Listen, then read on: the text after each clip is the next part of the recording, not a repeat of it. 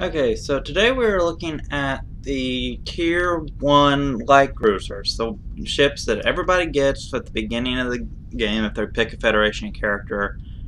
Well, not the original series era. You get a utility cruiser that's more in the TOS era. We're going to start by looking at the Miranda and the game's take on it, which mostly the Miranda beta presets, and then we'll go to the Miranda regular. This one is, I believe, the updated for the game. It's not like the regular Miranda. It's got like I think that's a deflector dish up there. You got the sensor dome. You can see the phaser rays, or banks, I guess. And the bridge is up here. Elegant kind of roll bar is what it's called, with torpedo launchers forward and aft. And I think those are like heavy phaser emplacements. You can kind of see the Reliant shoot them in Wrath of Khan, I think it was. But you got the right here. You can of course see the registry and the name. Also got a spot for it right here. Let's see, any other spots to this? There's the registry again. It's also on both sides of the nacelles. And then you got shuttle bays 1 and 2. See, is that the right button? Yeah. The impulse and the nacelles. So, I mean, yeah, it's sleek, and you've got that standard thing that seemed to crop up on the Federation ships at the time. I don't remember what that is. I still haven't figured that one out. Anyway, now let's go on to the regular Miranda version. There it goes. Reset this. This, I think, is more in line with what was used in Wrath of Khan. Again, you got your heavy emplacements right here. Torpedo launchers forward and back. Shuttle bays. All of the registry markings are the same. One difference you'll notice on the nacelles, I'll go ahead and show them, is they don't glow in the regular version. There's the remastered, or for the game. There's the normal version, remastered, normal. The saucer, really, I mean, there isn't much. Whoops, I didn't mean to do that. Much of a change between the two. You can see I'm hovering over them and no change is happening. Dang it! Don't mean to keep doing that. And then the struts. I mean, there's no difference between the wait. You with the alpha and the beta versions, you get the little attachment on the roll bar. And as far as I can tell, there is no difference on the pylons. Yeah, you can't even pick a beta version. The material is a little darker with the beta version too. So, and that's what you get with the two Miranda variants. Moving on to the Centaur, which I believe was seen some points in the show. It's kind of got a more widespread pylon arrangement. The torpedo launchers are underslung, along with its deflector. There's the registry. You can see the escape pods kind of line the front of it. So as close as I can zoom in. And the bridge is right there. Kind of unassuming for a bridge, which I guess kind of helps. You never understood why the Federation puts their bridges where it's easiest to get hit. The nacelles are long and spindly compared to the other versions. But, I mean, they just kind of give it a... I don't know, I kind of feel like it's a sled. I feel like they should be attached maybe right here, so that the point of this is at least even with right here. But I mean, I'm not saying it's bad design, I'm just saying that's how I think of it. I don't, obviously a shuttle bay on there, but I could be wrong. The impulse again. Little weapons hardpoints that they give for ships that don't have obvious or strips and whatnot, or it's just used for turrets. You know, unless that's a shuttle bay, but I highly doubt it being under the impulse drive.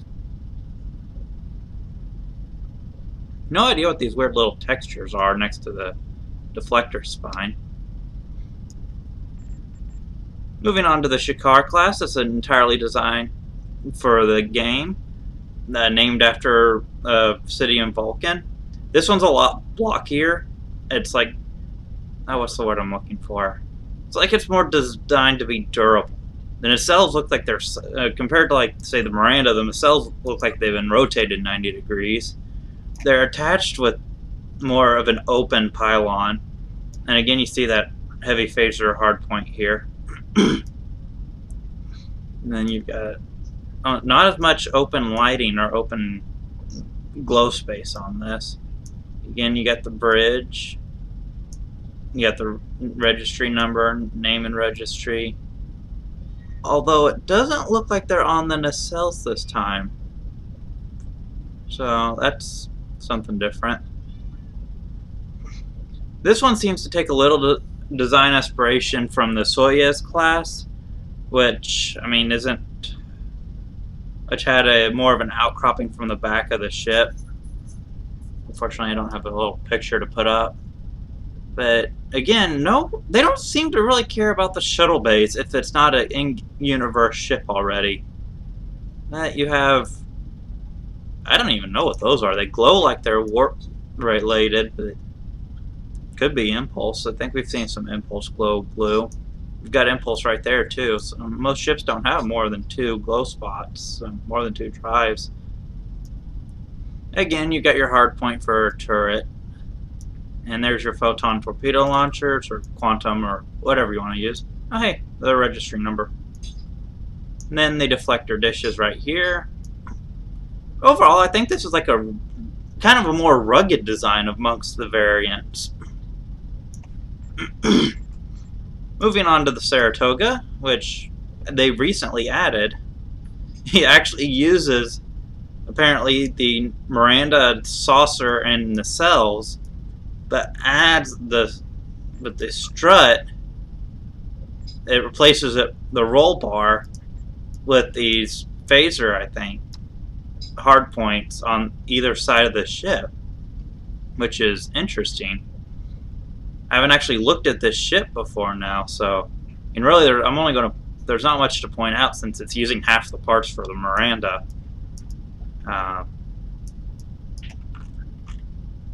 Then the pylons are a little different, apparently. Let's see, how much different are they? Let's see, there's Miranda pylons. Really, it looks like the Saratoga version just kind of gets rid of this thing right here and just kind of brings them up. So, it brings the nacelles apparently a little closer to the hull and adds the hard points to the side. And just for a little bonus, I'm going to include the Reliant variant that's a Tier 6 light cruiser, simply because it's there and I can. This one looks a lot more streamlined compared to all the others, so it kind of matches the later game ships that tend to look streamlined.